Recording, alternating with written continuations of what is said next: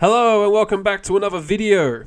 This one is going to be a little bit different to the race analyses that I normally do. This will be a Bathurst 1000 race predictions video. Because as we all know, the Bathurst 1000, the legendary race, the most famous race on the V8 Supercars calendar, is coming up on the 7th of October in only a week's time, or less than a week, depending on when you watch this, hopefully before the race. So, let's have a look at a few of the things. Let's look at the cars, let's look at the drivers, let's make a few guesses as to who's going to win, where they're going to come, that sort of thing.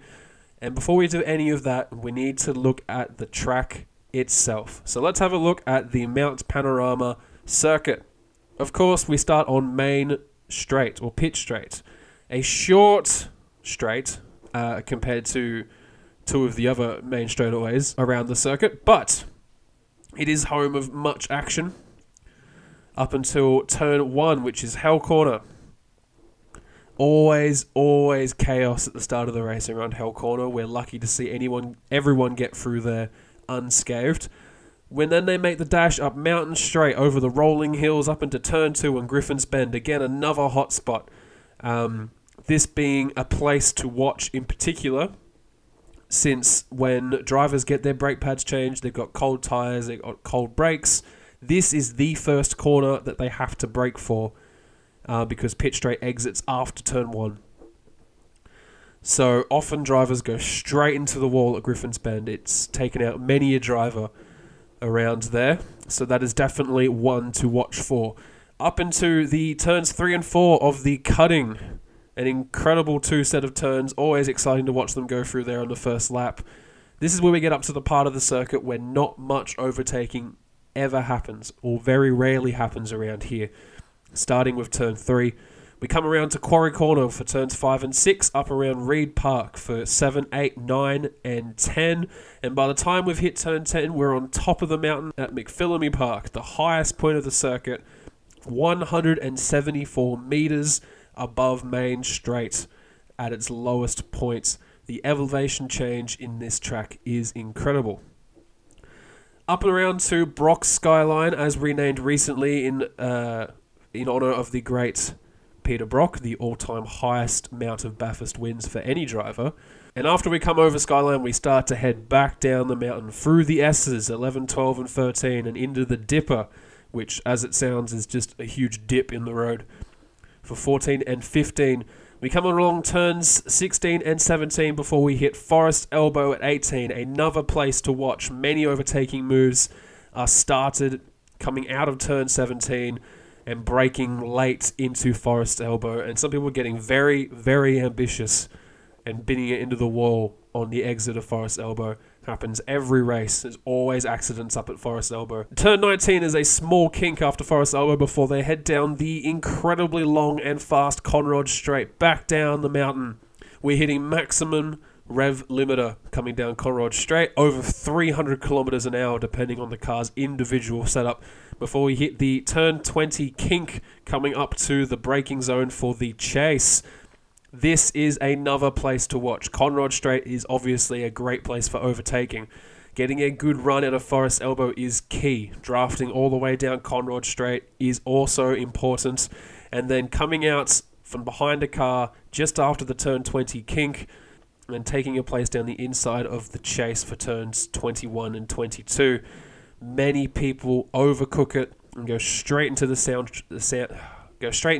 trap, on the exit of the chase, and that's where they stay. We've seen many people exit their race from that position. After the chase, turns 21 and 22, we come around to Murray's Corner, the last corner of the circuit, which has a short straightaway before it. Again, more overtaking happens here, and that brings us back to the Main Straight, with, of course, the pit entry being located before Murray's Corner on a set of tight chicanes, with many people clipping the curbing, damaging their car, or even overcooking it and hitting one of the tyre barriers, and lots of people speeding on entry. Happened a lot last year, I believe. It happened to a lot of people last year, I think, from memory. So, as I mentioned before, the lowest point to the highest point is 174 meters, which is huge. The longest straight is Conrod Straight at 1.916 kilometers, nearly 2 kilometers long by itself, with Mountain Straight being another 1.1 kilometers long. So altogether, you're full throttle for at least 3 kilometers across this circuit, which brings me to the total length of the circuit, which is 6.2 kilometers in total. It is a long circuit, with the record lap time being a low 2 minutes, about 2 minutes and 2 seconds for a qualifying top 10 shootout record time. It's a long circuit. It's a long race, 161 laps, 1,000 kilometers. Always delivers on the action. So before we go any further, let's check out some few facts about the race. The most safety car periods in a Bathurst 1000 is 13 in the 2000 race, and the most laps affected by the safety car is 48 of 161 in 2006. Always safety car, always at least one. This is always usually helped by the weather. If there's rain, you're guaranteed chaos, guaranteed some unusual strategies. It always happens. The record for the most cars on the lead lap by the end is 19 in 2010, 2011, 2012, and 2013. Surprisingly, not as many people get overtaken as you would expect, or at least the front runners don't fly away with it as much as you would think, considering how long the race is. Yeah, always safety cars to look out for. Always interesting to see what will happen. Safety cars, of course, always shaking up the strategy, changing things up for the people. Before we move on to looking at the drivers, let's have a look at the weather. So, we will look at the start. So, of course, before we look at weather, we've got to look at when the events are. So, practice 1 is on Thursday at 9:35 a.m. with practice 2 for co-drivers, also on Thursday at 12:55. Practice 3 at 3:05 p.m. on Thursday, with practice 4 the following day for co-drivers only on Friday at 8:30. Practice 5 at 11:15 for main drivers, followed by Armour All qualifying for Friday at 3:50 p.m. So qualifying is 2 days before the race, which is unusual. Only Bathurst is like that. Practice 6 the next day on Saturday at 10 a.m, followed by the Armour All Top 10 shootout at 5:10 p.m. on Saturday afternoon. Sunday, day of the race, warm-up at 8:05 a.m, followed by the race at 11:10 a.m. So, let's have a look at the weather. The qualifying, the ones we're interested in for weather, Friday, Saturday for top 10 shootout, Sunday for race.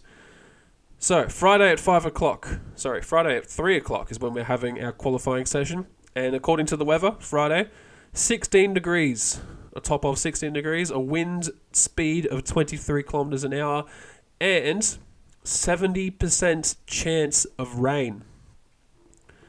So we could very well be in for a wet qualifying session, which will be interesting, because on Saturday there is a 10% chance of rain, and that is of course when the top 10 shootout is. So we're going to see some very interesting strategies, considering that qualifying might rain and the top 10 shootout might not.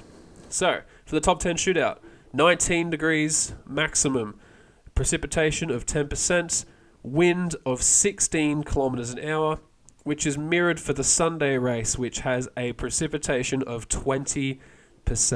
So we could very well have a dry race, or we could have a bit of a wet race.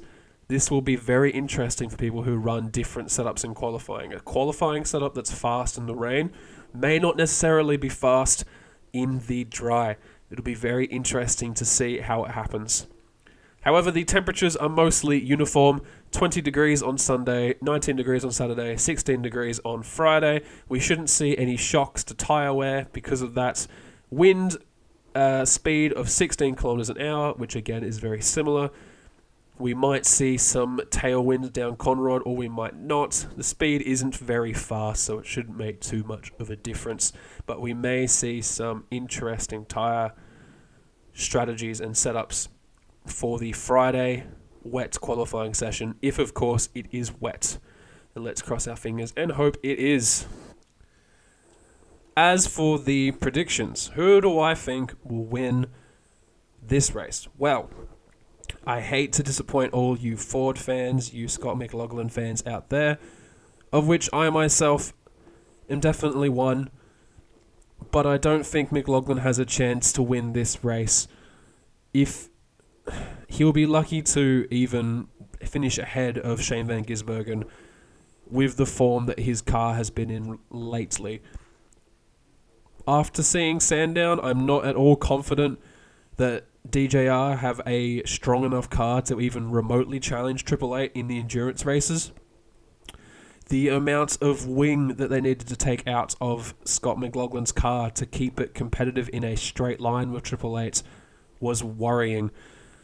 And Bathurst is a tight and technical track up the top and a fast track down the bottom. You need to be good at both in order to succeed. And the way that Scott McLaughlin's car is set up, it looks like that they'll be okay in a straight line, but slow around the top. This is, of course, the optimal way to be. You want to be, ideally, slow down the bottom. You want to be fast down the bottom and slow up the top, because it's where all the overtaking happens is down the bottom of the track. So even if you're slow up the top, no one can get around you anyway, because there's hardly any opportunities to overtake up that part of the circuit anyway. I don't think he has a strong enough car to fend off people coming down the bottom of the track. He's got way too little downforce to be a threat around the top of the circuit, especially in qualifying.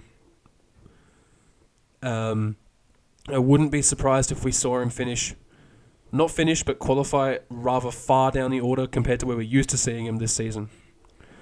So my money to win the race is Jamie Whincup and Paul Dumbrell. They've just been in way too good form. They obliterated everybody at Sandown. They've been driving excellently together. They clearly know each other very well at this point. And I think they will definitely have the best chance to win. That doesn't mean they will win, of course. This is the great race and anything can happen, as has been proven to us time and time again. But I think they have the best chance of winning. As for my ones to watch, though, I want to put my one to watch on Scott Pye. I think he looked really strong at Sandown. Surprisingly so. And he might just surprise us all if he gets into the top 10 shootout and sets a good lap. I think that both him and James Courtney, have the ability and the car pace to put on a good performance around Bathurst. So I think that they, and in particular Scott Pye, are the ones to watch for the Bathurst 1000. Well, that's all from me. Those are my predictions and who to watch. Let me know who you think will win the race down below in the comments. Let me know if I was wrong, because of course I am. Tell me how I did, and we will see when the race comes up. Until then, though, less than a week away. Let's get excited. Bathurst is a great time. I will see you post-race to chat about what happened, but until then, I will see you next time.